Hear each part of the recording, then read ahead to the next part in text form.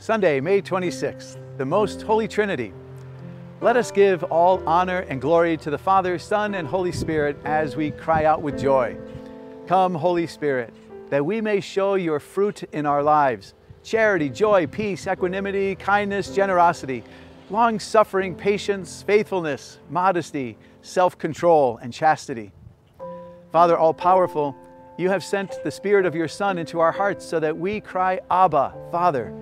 Make us submissive to your Spirit, that we may be in your heirs and co-heirs with Christ. Christ Jesus, you sent the Paraclete, who proceeds from the Father, to bear witness to you. Enable us also to be your witnesses before all people. Father, you sent your word to bring us truth, and your Spirit to make us holy. Through them we come to know the mystery of your life. Help us to worship you, one God in three persons, by proclaiming and living our faith in you. Grant this through Christ our Lord. Amen.